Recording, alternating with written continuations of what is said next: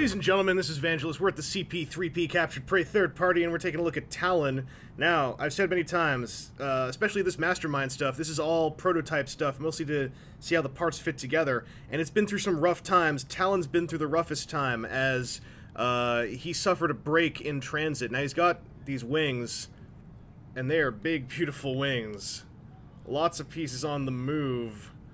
The problem is that this guy took a real nasty spill while he was being transported, and the wings do have quite a cool range of posability, and there's some really cool sculpting actually on the inside of here, but I don't want to mess with the wings too much because he took a bit of a spill, and one of them got busted off in transit.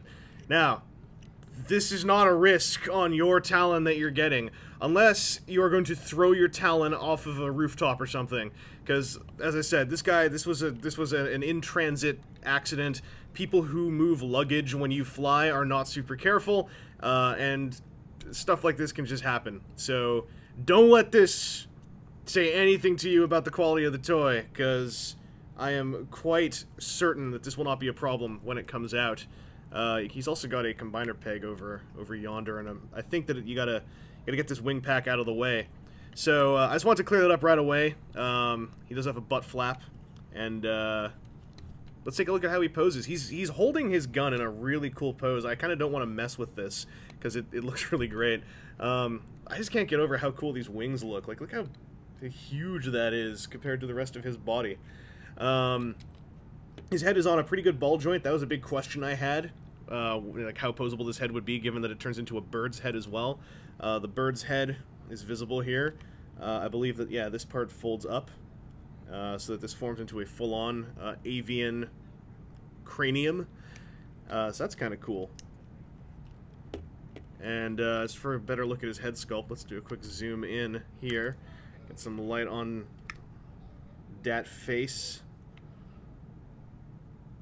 And let's see how the rest of him poses. His arms, clearly they move forward and backward at the shoulder.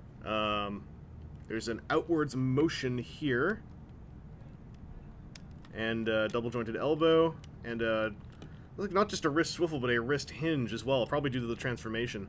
Like I said, I don't want to mess with this pose too much because it looks really good. He's got a waist joint, quite clearly evidenced here. This guy is one of the Feral Rex arms, so I'm not sure how much of his inner waist workings we're seeing that are related to the robot or to other parts of him. He's got universal joints at the hips, and a deep but thick knee joint, and some full-on ball-jointed, tiltable, forward-backable, side-to-sideable with a toe joint, ankles and feet. He's got a couple swords here and this cool gun. This gun looks like it folds up in some manner, but Talon here, it looks like he took a pretty bad spill in transit, so I don't want to mess around with him too much more. I'm going to move on to the final member of the bunch, their version of Rampage, which was like Felis something something. On Talon, what else can we see? Here's a Talon. I guess this is from the bird feet. Yeah, these are the bird feet, so that's where they are on his leg. I'm not sure how they end up there, but they do a cool inverse flip.